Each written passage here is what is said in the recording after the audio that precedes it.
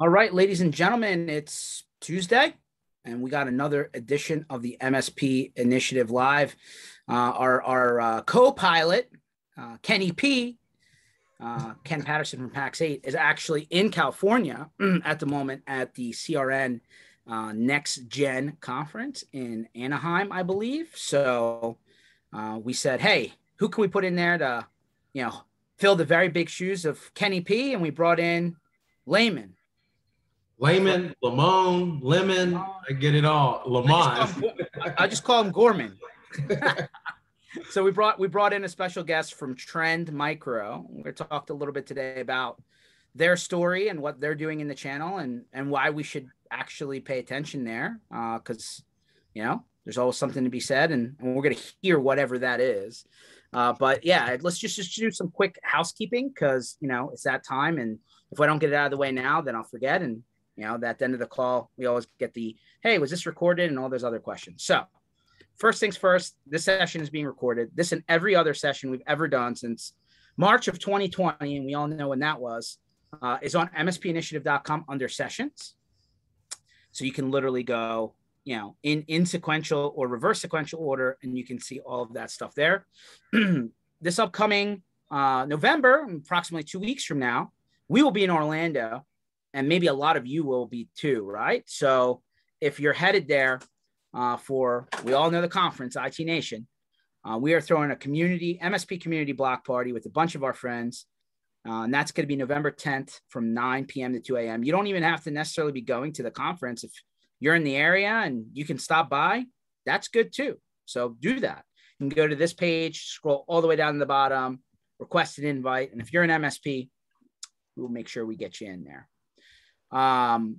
Lastly is our monthly prize giveaways. Again, this is just part of us having some friendly vendors that have joined together to kind of put some prizes out there. So there are 10 prizes every month. We're in that, time frame right now. So all you need to do is click on giveaways, put your name in the hat, no purchase necessary. And you may win one of 10 prizes. You literally have nothing to lose. So you don't even have to go and spend money on a lottery ticket. It's literally 2 seconds of your time. So those are all of the, usual housekeeping things. So now all of that's out of the way. We're gonna pass the mic over to Mr. Gorman. How about that? See, I flipped it up on him. How you doing today? Where you at?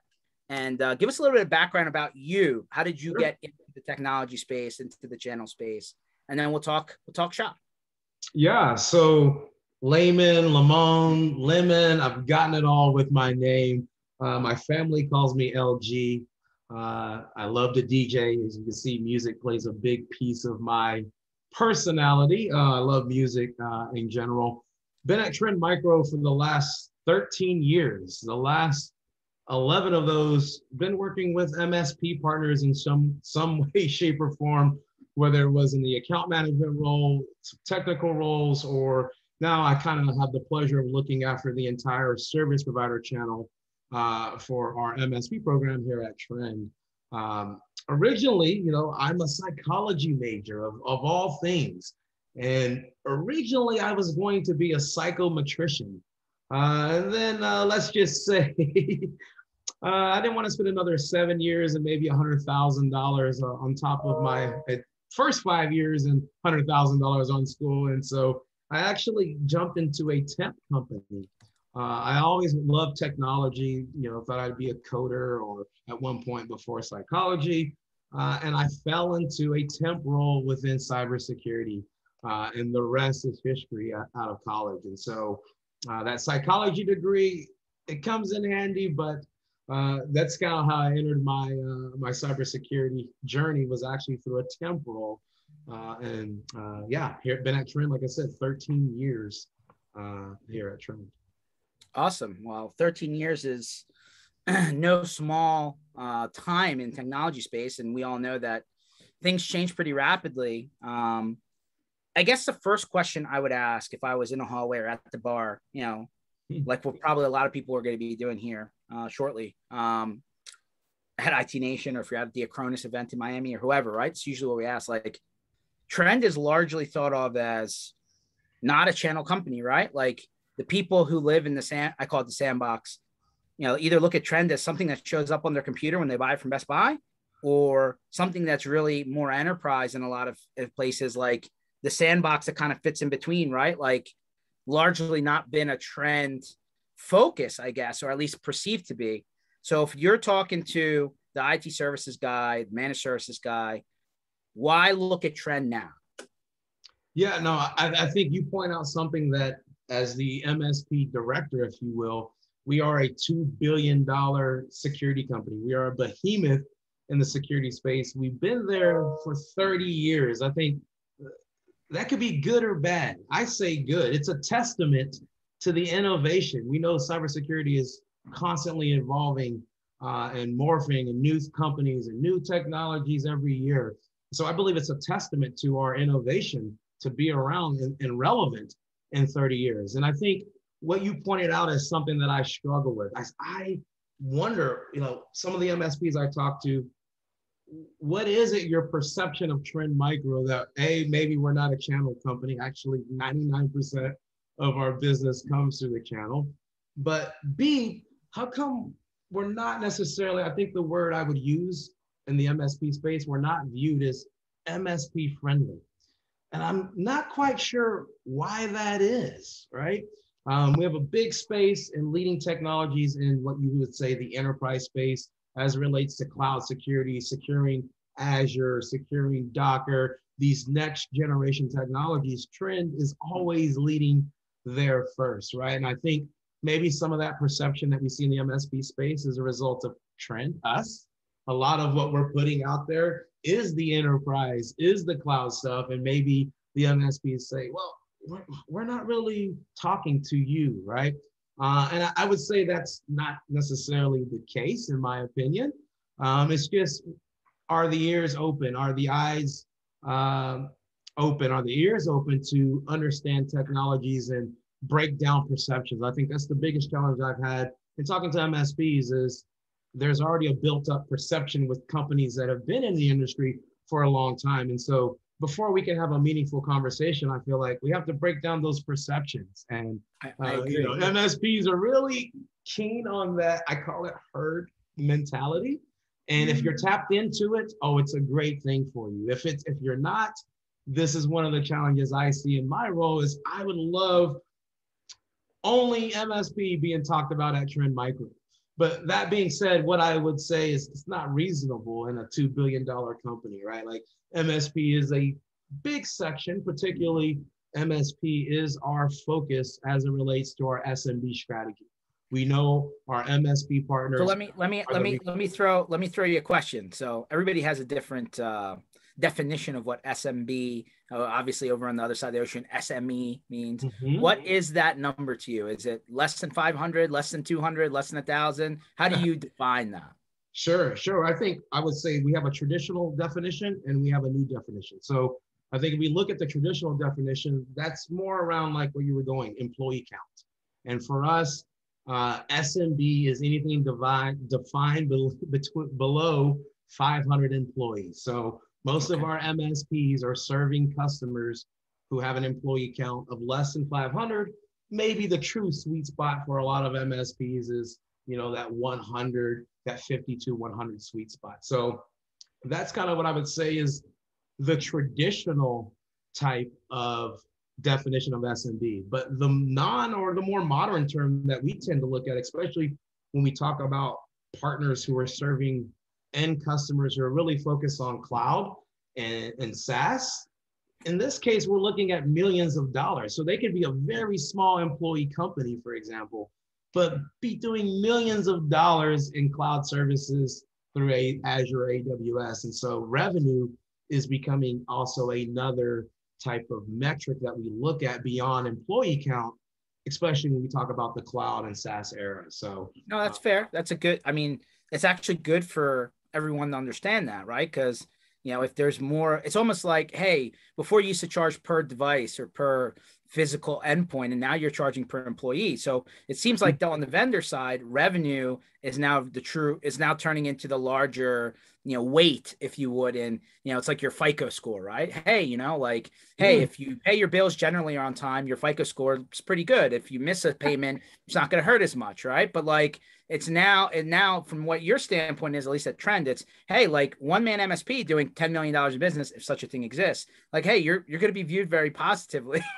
than, a 50-man MSP doing $5 million in business, right? So again, I'm throwing crazy numbers out there, but it's worth, it is possible. I mean, that's what we're seeing. We have some partners that if we classify this MSP as an SMB themselves by employee count, it doesn't really reflect the value the revenue they're generating with the small amount of people, because of the type of services and the type of clients they're serving are totally different. So how would you? So it sounds like Trend maybe even do more than we know, right? Like, I know there's a lot of acronyms being thrown out there, right? XDR, MDR, EDR, SOC, SIEM, all this stuff, right? Like, where do you actually fit? Like, what is if you were to say, here's the 30,000 foot overview of everything we can help, an SMB or an MSP serve a smaller business, what does that look like? Is it just endpoint software, or is there more? Definitely, I think we're one of the best kept secrets, I would say. So some of you see, so the areas I would say we play in for the SMB space, obviously we'll take out enterprise at the moment, talk about SMB, is really around the XDR conversation. So Trend, we have a plethora of solutions beyond endpoint. And while a lot of our MSPs are really looking at EDR, one of the technologies that they're being introduced to is XDR, or extended detection and response. And not sure if the viewers have seen, but the recent Forrester XDR wave just came out in Q2. And guess who is furthest on the right? Trend Micro. Really? Oh. And guess who's right there? Our friends over at Microsoft, which we know are a serious security contender in the non-security traditional space, if you will. They're not usually considered a security player, but I would beg to differ on that one. So Trend Micro, you can see across various, if you're into the Gartners and the Forresters and the 451 analyst research, we're top rated across multiple waves or magic quadrants, whether it's endpoint, whether it's email security, and really where we shine is in cloud security. So protection for Azure, AWS, Office 365, Google Dropbox, these type of platforms are the area. So I think for us, the big one for the SMB space is teaching our partners, A, what XDR is, and B, how they monetize that in the overall stream of what they're doing. And then the second area is, I would say, in SOC as a service or MDR services. So I think we've seen the MSP mind shift on security has shifted, as well as their customers, in that it used to be a checkbox security, right, type of mentality. Now it's actually a true business driver for MSPs. But the problem is, have they really gained the security expertise that's required to deliver these high value assets? And so a lot of the second area that we're helping our MSPs with is with our co-managed SOC as a service type of offerings, where we're augmenting MSPs' existing IT teams to bring security expertise in. And as this co-managed model works, two things. One, they're getting better customer protection, proactive, going on the offensive in today's sophisticated threats, but also they're learning. I think in this co-managed model, they're able to bring in expertise without having to hire somebody, train them up just for them to go to a competitor, or maybe we'll, as a company, pick them up. So we got a question that came in that I'll throw out there in a second, but like, so what you're saying is, instead of going to one of these other guys, right? And there's a ton of guys out there pushing SOC as a service, Trend is actually offering that exact service or similar service. That is correct. For we call it co-managed XDR services for MSPs. And the co-managed is a signifier that we are co-working with you, the MSP. It's kind of a transparent solution to the end customer, because sometimes what happens when MSPs are partnering with MDR providers or SOC providers is they're almost removed from the value stream to a degree. And with these type of services, it's very important that we keep the MSP in that value stream. So we're kind of on the background, if you will. Like the end customer will never know that. We look like an extension of your team. So the answer is yes. That's probably one of our fastest growing solutions, beyond like, you know, the EDR, XDR stuff. That's kind of I would say it's, you know, that's probably the most sought after conversation because the majority of what you would call MSP sandbox world, that I like to call it sandbox, they just, like you said, they don't have the manpower, the bandwidth to handle the alert overload from some of these tools. And even if they did, like, they just don't understand what they're reading, right? Like, yeah, we're seeing that with EDR, where partners will adopt EDR. It's what the new buzz is. It's what the cybersecurity companies or insurance companies are saying you need. And then they start getting all the data. Like EDR is just a big collection of endpoint telemetry. But then when you're getting all of that, a lot of MSPs are like, well, what do I do now that I have all of this telemetry? And XDR complicates that even more, because now you're collecting telemetry from endpoint, email, network, consolidating it all. But then it's still, what do you do with that data? And I think we're seeing sifting through it is definitely not for the novice person who's just trying to figure it out. Like, when you thought Windows event logs are tough to read, I mean, yeah, like that's down here. We're talking about here. But we are creating tools to simplify that with more directed information of like, here's what you do with that information, because we realize no one's going to build up security expertise like that, right? But it's an important area that a lot of partners are focused on. 100%. So Brent asked this question. I'm going to give it out there as is.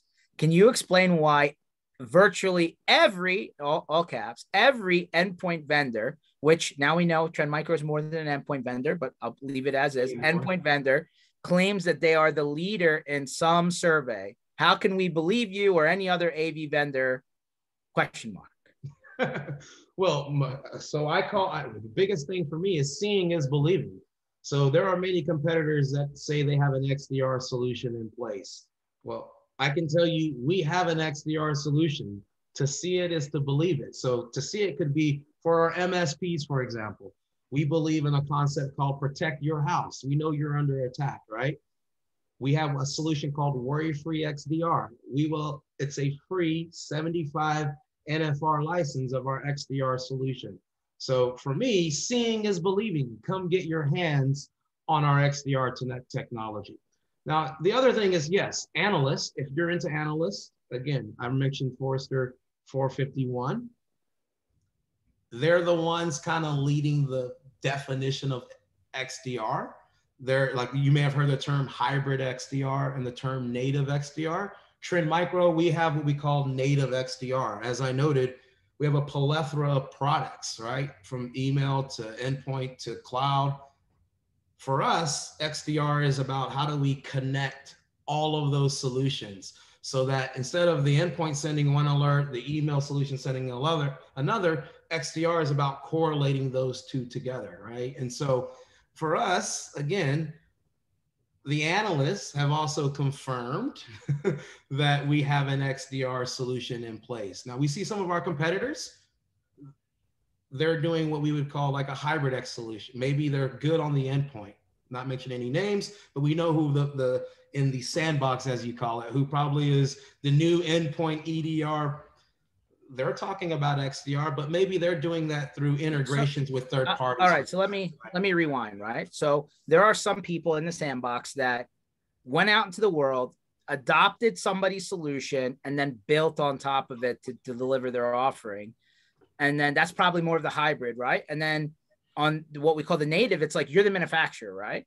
And you've built it and you've opted to do this on your own instead of, like, so somebody could take your stuff and do it, but you're also doing it internally. So that would kind of be the difference between native versus hybrid. Yes? Yeah, that's correct. In this case, you would have Trend Micro sensors. In the case of XDR, we'll say, you would have Trend Micro sensors across those various security vectors, endpoint, network, right?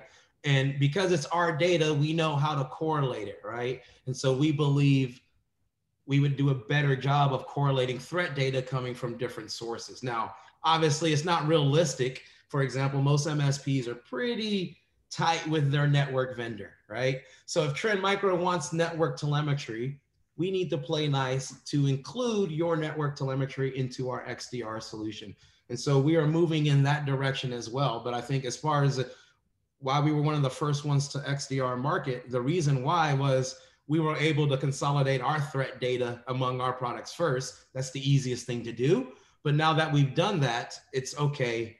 Partners like yourself probably have your favorite Sonic Wall or someone on the end but how do you play nice with Trend? Maybe you're going to use us for your MDR service, but you want to keep your sensors in place. And so that's kind of the route that we're kind of moving into now that we currently have a real XDR solution. If you're on Trend products, that's the key on the native side. So big question here is the network is really starting to look different now, right? We've been through the pandemic times. Hopefully we never hear about lockdowns ever again. Sorry for the people in parts of the world that are still in that world. I'm sorry. Hopefully we'll see you soon. How do you handle traffic from the home office network or the 4G card or whatever, right? Where it's not a traditional office network anymore. I mean, people are literally working. We always laughed at the commercials, right? Tony Romo at the beach answering the phone call in the commercial saying, "How can I help you?" or working underneath the umbrella. But like that can actually happen now, right? So like, how does that? Can you make sense of that data? Is it a lot of false flags? Like, can you actually do something when you're not in the corporate network? How does that work? Yeah, so I think to answer your question, I think obviously through our endpoint, there is technologies where we can get some visibility into the network traffic. For example, in a ransomware attack, usually there's like a command and call type of thing that's done, right, to reach out to the internet. Well, that would pass through the endpoint and we could see a command and control type of from the endpoint, right? But other network traffic, we would be at the home, especially completely blind to. However, I would say one of the ways we're solving and getting more, I would say, more visibility into the home network traffic is through mechanisms like the endpoint. But also, if you look at Office 365 itself, that is a network of, that is a vector of attack, right? There is a lot of data being shared within the Office 365 ecosystem that we are also taking that data and putting that into our XDR engines as well. So we can pick up network information also from like Office 365 and other cloud apps as well using our technologies there. So unfortunately, we're not picking things up off like the home router, like that direct traffic, like a firewall there. That's just, if anyone figures that out, that would be a great technology. But I think for us, it's equifinality, different routes to get similar information. So it would be the endpoint or cloud applications like Office 365, Google. Our solutions are tied into there. We're able to get information from those ecosystems and then correlate that together. So that's one way. So, our friend Ryan Burton at Pax8 always says it's a really easy question to help define how far or how not far something goes. So the two questions he said to ask when you're talking about SOC and SIEM and network monitoring and logs and all this whatever is, one, how long is the data held on your side? And two, are you monitoring for just specific things, or do you monitor for anything and then begin to filter back once you have that data? So data retention could be based upon customer need. Our standard is 60 days. That would be normally you would use that type of data for threat hunting purposes, right? So 60 days, normally 30 to 60 days is normally if you're talking about for threat hunting purposes. Obviously, certain clients have regulatory issues where they need to store for a year, 460 days. Those options are kind of considered paid options, and that would be more log retention type of approach no one's probably ever going to look at those logs from 6 months ago that may not be as relevant unless there was an attack that wasn't discovered for 6 months. Then maybe someone's going to look at those. Most of that I find is more just to check off the regulatory button versus actually using the data. Like 60 days usually is going to be actionable data that actually 30 days or less is probably going to be the most actionable data. But again, get a regulatory compliance. There are those options that the customer would have if they need those type of things. But trend, for example, we probably won't be looking at that data, only retaining it greater than 60 days. No, it makes sense. And then like on the SOC seam, like, hey, how much data are you collecting? Are you collecting from anything and everything? And then from there, do you start doing your sifting through, or are you only looking for specific things and you're kind of like not even, like you don't even import the other stuff? No, so I think the concept of XDR is to collect everything, correlate, and what comes out of the correlation equals the most important thing you should focus on, take action on. For example, like I think about, some people when they hear XDR, they think, well, isn't that what a SIM is supposed to do, right? Correlate all the, well, in theory, yes, but what XDR does is actually the layer before going to the SIM. So XDR is all about collect everything, metadata, detection data, but also to collect it from other sources, put all your fancy words, machine learning, normalization, all those words, and then the output of that, Trend Micro, we call those noteworthy events. So like a noteworthy event, maybe if it was one event on itself, going to the SIM, it wouldn't be very, noticeable.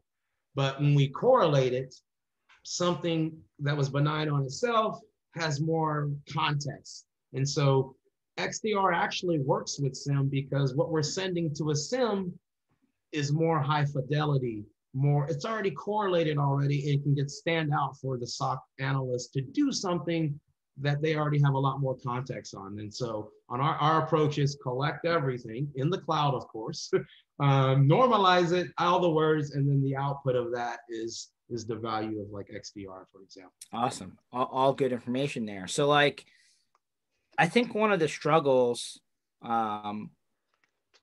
is just, number one, like we're hearing, hey, it could be 10, 20, 40 different things plugged into your layered security approach, which in some cases is more than the actual managed, services package, right, of things that have been brought together.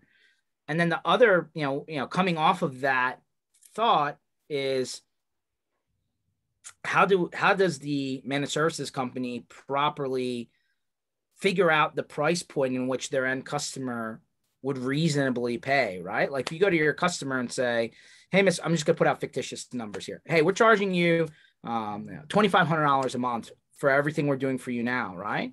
But we're going to need another $3,000 a month on top of the $2,500 a month in order to now deliver you security in any real way.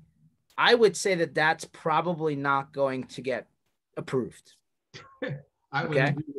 So again, like obviously the larger the customer, the more willing and, obviously the more dollars there are potentially to invest in the security topic. But if you're talking about let's even go below 50 man, right? You said 50 to 100 sweet spot.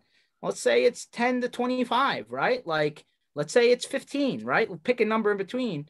Like, what is reasonable in your opinion? What are you seeing from people that you're talking to on the street saying, yeah, I can easily go and say, hey, I need an extra $50 per employee, $100 per employee, X, however they're packaging it together. What is the sweet spot that, like, listen, there's no, by the way, I'll be the 80th person you've heard from, hopefully more. There is no guarantee, right? Security is a moving target. And if the government with all of their money and these bigger entities with all of their money can't, protect themselves, that 100%, there is no 100%, right? We get that. We're just lowering the risk possibility. Okay. So let's just make that clear. But, what is the price point, the reasonable price point for a small business to lower the risk point by 50%, 60, 70%? Like where does that needle go versus what dollar amount is required? Yeah, maybe before I answer that, what I see is MSPs that are being successful with taking their customers, what I would call from baseline security to more advanced. The There you big go. difference I see between those partners and those that are struggling is how they describe their security services to their end customers. So a lot of MSPs have their customer believing that their cybersecurity is already covered in the price they're paying today. And so the customer doesn't realize what I have and what I'm paying for is different than probably where you need to be, right? The customer is underneath the impression I'm already paying for security. So when the partner comes back and says, no, I need you to buy this, add this EDR or add this MDR or add this cybersecurity awareness training, the customer is confused and saying, aren't I already paying for that? So the first thing I see is the partners that are being successful, they've done a great job of creating that line between what the customer is getting today and what the customer should have. So that it's clear to the customer, right? The second piece of your question is more, the answer is more of that dollar amount. And I think it really just depends on what is that customer's appetite for risk mitigation. For example, if the customer is looking at cybersecurity insurance, you know they have an appetite to protect their business. Well, I'm gonna pause you for a second. I feel like, I mean, the way I've explained cybersecurity insurance is this is the last part of your plan. This is the safety net in case everything else fails, right? Like it made it through. None of your roadblocks slowed them down. They got to your system. You had a pain, and now you're now using the last, I call it the emergency lever, right, on the train to do something because there's nothing else underneath of that. However, as many people have pointed out, and it's worth pointing out now, even the insurance companies have said, hey, these claims are getting serious and they're fast and they're furious. And like, we're going to start picking apart these claims to make sure that you did what you should have done. You did your reasonable efforts or whatever the terminology is that they're using. And some of them have absolutely defined that, right? Like we've heard earlier in the year, Travelers came out and said, if you're not doing multi-factor authentication, we're dropping The policy, right? Yeah. Forget so it. Don't even bother, right? That's my point there, in that those customers, they want that policy. And so cybersecurity insurance and MSPs are in the middle of the attestation of that process, right? And so MSPs who are being successful in convincing the customer are using cybersecurity insurance as a way to say, you have to have these advanced technologies, EDR, multi-factor. And so the MSP is then increasing their MRR with that customer by using that. So they're not scaring them. It's a risk mitigation strategy, if you will, and they're part of that. So that's what I would say. I would say as far as a dollar amount, it really depends, right? Like the more regulated the customer, they probably have budget already. Even if they're a small bank, for example, there's budget for these, and they're usually mandated. So that conversation is usually easier in their appetite. But I would say like we had small vet clinics. Like this one MSP manages thousands of small vet clinics, and they're 1 to 3 employee shops.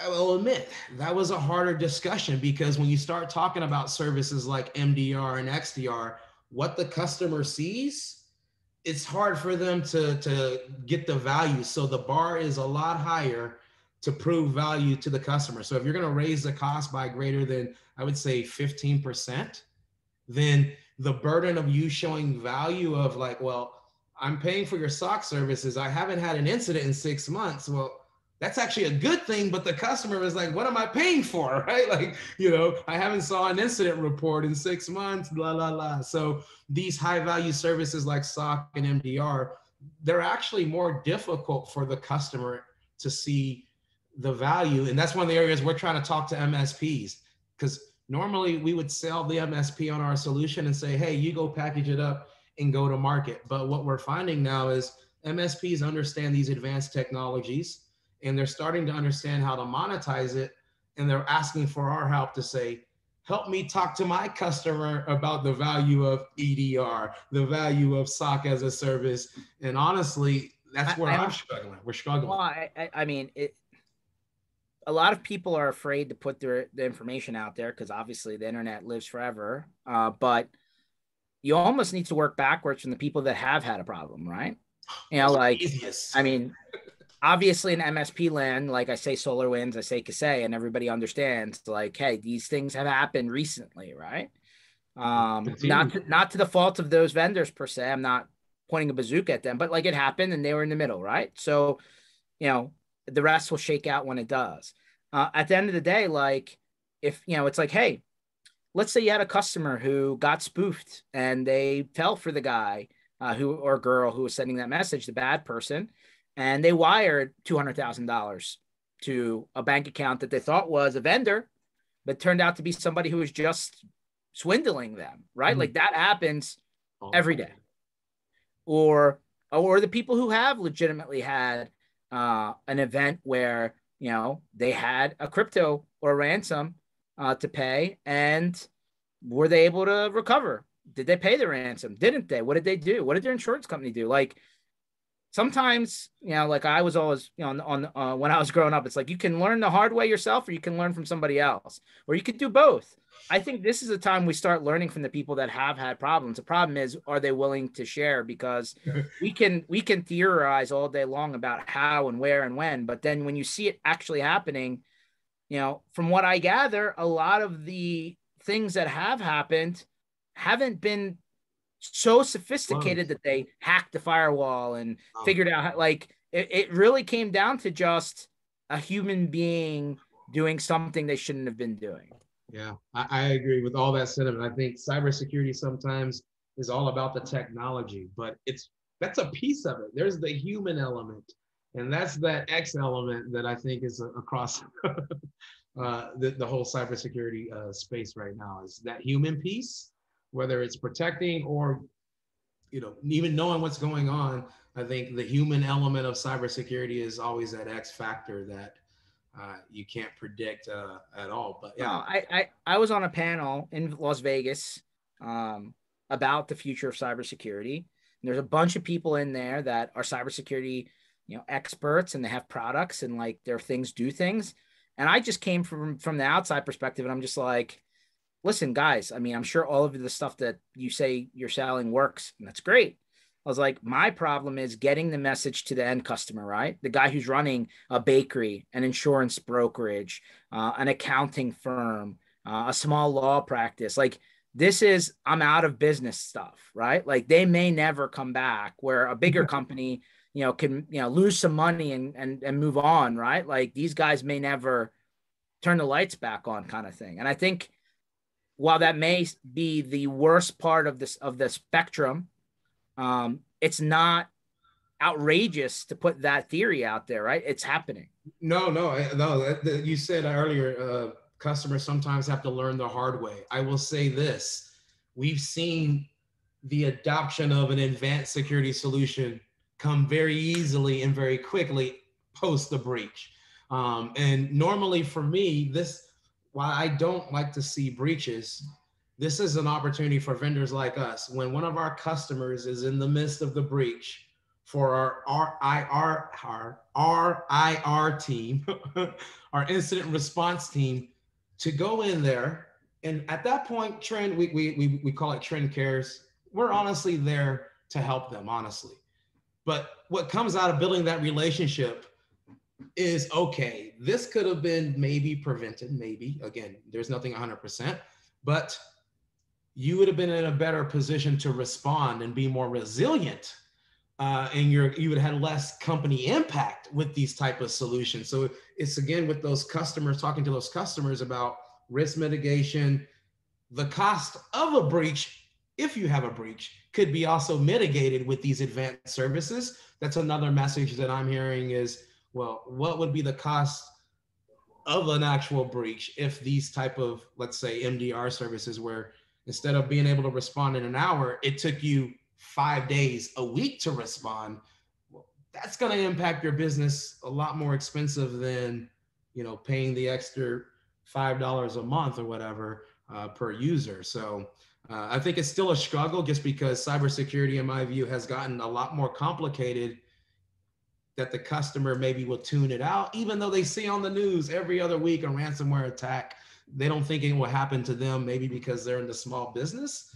But I think actually most ransomware attacks happen to like companies like 11 to, I don't know, like 50 or something. So they're the ones keeping the ransomware business up and running. It's not the enterprises. Those are the ones that make the news.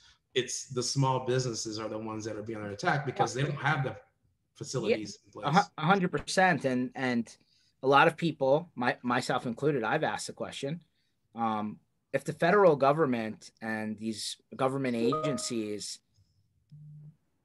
are in the middle of some of these larger situations, like it doesn't seem up until this point that they've been able to push back, right? Like they're supposed to be kind of like help, the last line, right? You don't expect Uncle Sam to come in and help you in your cyber situation, but I mean, they're supposed to be there. And it just doesn't seem like they've been successfully able to discourage the bad guys to a large degree to like slow down. We saw that with the pipeline attack. We saw that with, a bunch of the stuff, including Kaseya. I know that they're in the middle of Kaseya thing. So, and then they turn around, right? And instead of at least us being able to visibly see that they're able to fight back on the other side, the bazooka and the cannon has been turned back on the small business, the government entity, what have you. And so there, while it's not been passed, there is a Senate bill which has been introduced. I forget which senator or senators have kind of signed off on it to put it out there. But basically, they're like, listen, if you're 50 employees or above, which I would say is a large portion of what you would consider SMB, and if you're, whether that's a nonprofit, for-profit, state, local government, whatever, you have 72 hours to report your ransomware and or crypto payment and or whatever it is event, or the penalty could be, and again, not approved yet, but suggested, 0.5% of gross revenue annually, right? So, that's if you're $1 million, if you're $100,000, 0.5%, 0.5%, that's a real number. Obviously, the bigger you are, the more expensive it is. But that seems like they're pointing their efforts in the wrong direction, right? Like, okay, you have agencies out there to fight the bad guys, but so basically you're forcing people to report with the idea that you're going to get more information in front of those fighting agencies. But like, where have you actually been successfully able to help, right? I'm not seeing it. I'm not trying to blame anyone. I'm just talking from what everybody sees. So like, it kind of sounds like, don't expect help. You're not going to get it, in my opinion. You're not going to get it. But, oh, by the way, if you don't report it, you're going to get doubly hurt, right? So yeah, I think the intentions, I'm not a really politics person, but I'm aware of kind of what you said there. I think the intention probably is to increase the transparency in these breaches. And I think you talked about it earlier in the customer conversation, like those customers have been breached. Most of the time they want to keep that a secret, right? And so it's like this ransomware epidemic, I hate that word now, is a result of the lack of transparency on how rampant this really is. Obviously, Trend, we can see a lot from just our customer base, and we know how rampant and next gen ransomware is. But I think overall, from a governmental perspective, the government maybe doesn't have the transparency that they feel they need. And whether this approach is the right way to increase that transparency, I'm not quite sure about that as being the way, but I do believe we need more transparency as it relates to these breaches. And I think about at the beginning of the coronavirus as an example, I personally, like if I would have contracted corona in that early stage, like what I've been telling everybody, like I even kind of felt like it was not a good thing, but I contracted coronavirus, I don't know, a month or two ago, was rather ill. And I felt okay to tell folks that is. And I think with ransomware, it's still not okay to tell, hey, I was breached and I did everything I could, and have that vulnerability aspect that comes with being breached, right? And I think when I look at the Kaseya and all of those situations, I'm not pointing fingers. That could happen to Trend Micro. We're in the middle of all of these customers as well. And so breaches, I think, unfortunately, is an unfortunate reality. And so that transparency there. So to your comments there about the government, my view is, are they trying to get more transparency? Is this the best way? Probably not. But I think we do need more transparency when there are breaches. Yeah.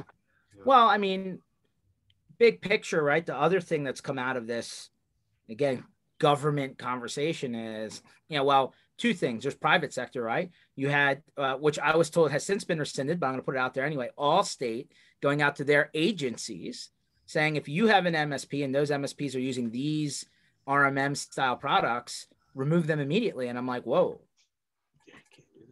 Right. So that's number one, right? Now they've since rescinded that, but like that went wide. And then number two, it's, like the statement, from the CISO agency saying, hey, if you're using an MSP, here are the things that you should be concerned with, that they themselves could be an attack vector. And you should ask yourself if you should be using an MSP or not. I'm like, well, wait a minute. Hold on a second. Like, that's not the actual message. I hope that's not the message. The message should be, here are the things that are happening out in the world. And if you are using an outside versus internal, because what else is there? Here are the things that need to be covered in order to start putting some sensibility into what you should be doing. But that's not how the messaging came out. So as the sandbox, as the subvertical MSP industry, IT services industry is concerned, it sounds like there needs to be a offensive messaging coming from our sandbox saying, hey, listen, we're not the problem. We need to be part of the solution, but there's a two-way street in order to get there. And you can't just not take recommendations and then leave us in the middle of holding the bag kind of thing. Yeah, I think the threat actors put MSPs under the spotlight. And this has been coming for this is not, because saying those are the recent ones, but I remember even ConnectWise a couple of years ago had some coding issues. So I think early on the threat actors realized the lucrativeness of targeting MSPs. And now, it put a lot of companies under the spotlight, whether it's government regulation, those type of things. Cybersecurity insurance companies, I think they lost a lot of money last year. And so, they're scrambling, pointing fingers, things like that as well, I think as well. But I think Datto had a good survey I saw recently. It was like 98% of MSP said now's a great time to be an MSP.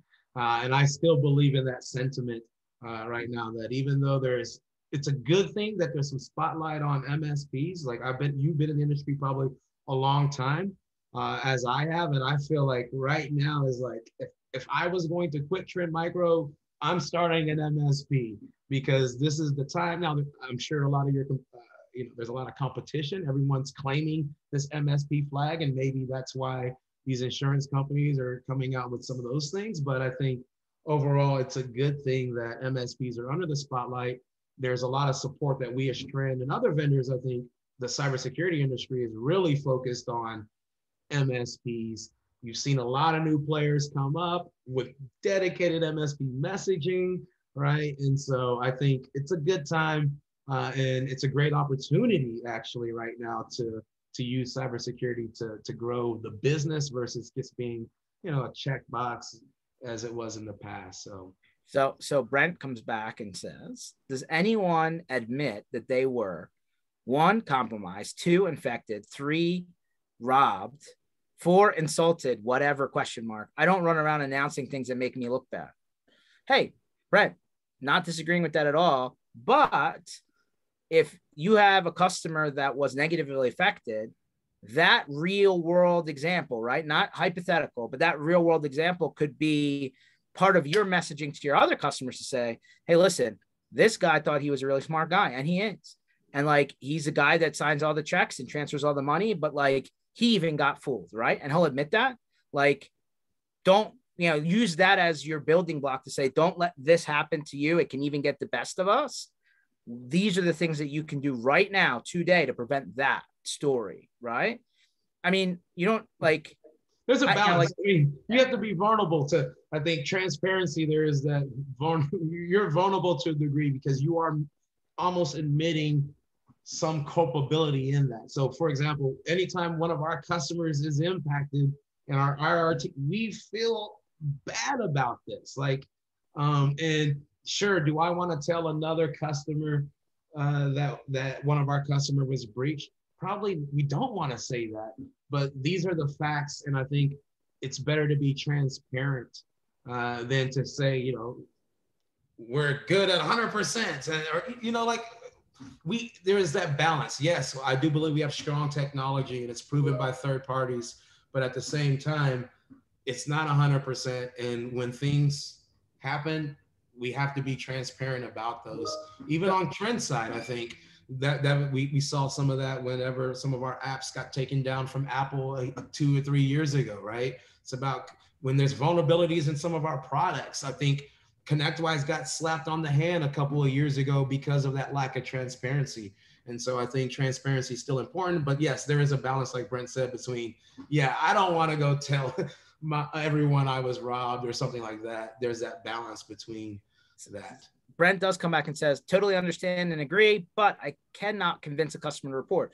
Hey, Brent, some of the, you're 100% right. You can't force them, but you have some things that you have to do. And as being somebody in the middle, right? Like, there are laws in place. There are compliances in place. Like, even your insurance company may require you to report an incident in order to maintain coverage, right? So certain things you are responsible for. And then ultimately the customer is responsible for their part, whether they don't do that or not. Like, that's not your responsibility. And so important to stipulate this in your MSA, right? Because the last thing you want to do is open more liability up to you, the service provider, because your end customer refuses to do stuff. We hear this all the time about, hey, I gave them a recommendation. I explained they needed to do something. They opted not to. And I had them fill out a document saying, I was told, I agreed that I chose not to do this. I declined, whatever. Like, your MSA is your, Brad Grosso says, constitution, right? Like, it needs to be made really clear up front that you can't break laws as part of your contractual relationship with the customer, right? You need to be okay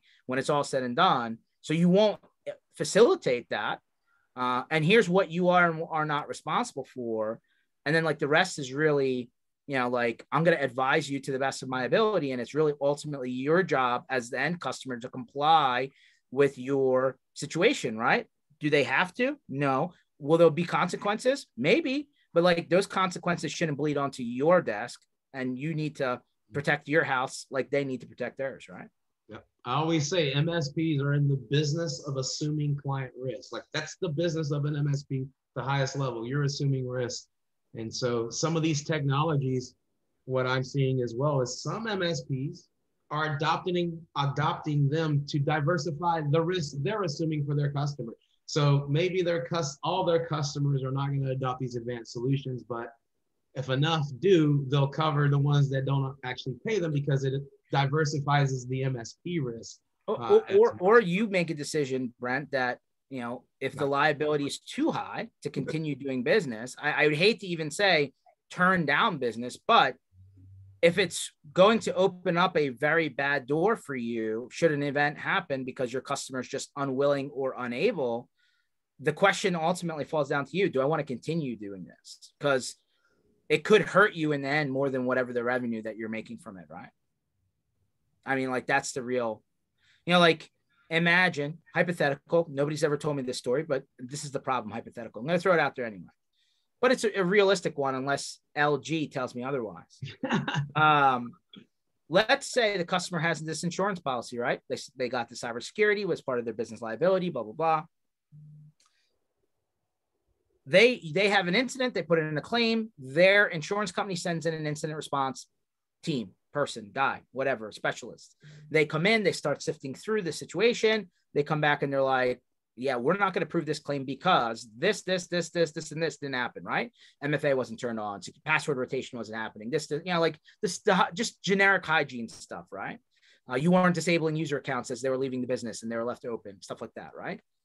And then the end customer turns around and says, well, that's all this guy's responsibility over here. So not only are they fighting the insurance company saying, you didn't pay out my whatever claim, put a dollar amount to it. Now they turn around and sue you as the MSP for that claim amount, saying that you were the reason that they weren't able to file the claim. So now you should pay the claim out. I haven't heard that officially as being a use case. Well, hold on. Not quite exactly that way, but there was, I believe, I just saw the article this week. I have to go back and dig it out of my RSS feed. An end customer clicked on a link and created a breach. So literally they admitted, hey, the person between the seat and the keyboard at the end customer did the damage. They turn around and sued the MSP for $1.2 million because that person clicked on that link. And we're like, well, wait a minute. Yes. You admitted to doing you left the door open. Somebody walked through and robbed you. Okay. Why is that my fault? Oh, well, the lock was faulty. It doesn't matter. You left the door open. The lock didn't even have a chance to do his job. Oh, but we're still suing you. I mean, it's America. Anybody can sue anybody for anything. So like, that's a real world example of where the MSP is like, well, wait a minute. You clicked on the link. You admitted to clicking on the link. Why is this my fault? Well, because you're the IT company. You told me I shouldn't have a problem. Yeah. Again, MSPs are in the middle of assuming client risk. So cybersecurity, to me, has created that opportunity where with their ill-equipped kind of IT staffs at a lot of MSPs, as it relates to cybersecurity, the inability to do 24/7 cybersecurity operations, this has actually created more risk for MSPs that they're assuming. We see the bad guys like to strike on the holiday weekends for sure.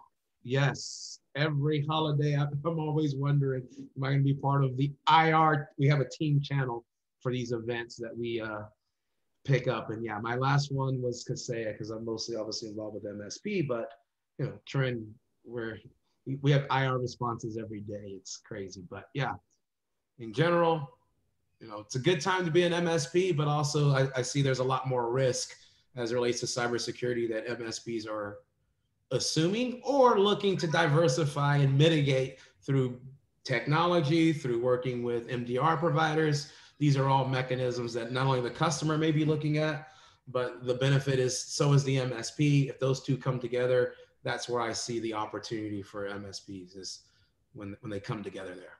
100%. So LG, where do people find out more about all the stuff that they had no clue that your company apparently does?